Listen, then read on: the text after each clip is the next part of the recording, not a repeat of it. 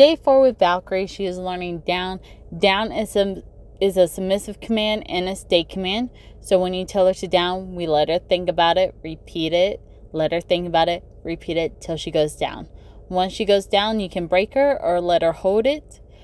But since down is a stay command, our goal is to get distance, distractions, and durations. How far you can get without her getting up, how long she can hold it, how much distractions are going on around her that she's not tempted by to get up to. If she gets up before you release her, take her back to where she messed up at, put her back in the down command, break her, put her right back into it, repeat what you were doing next.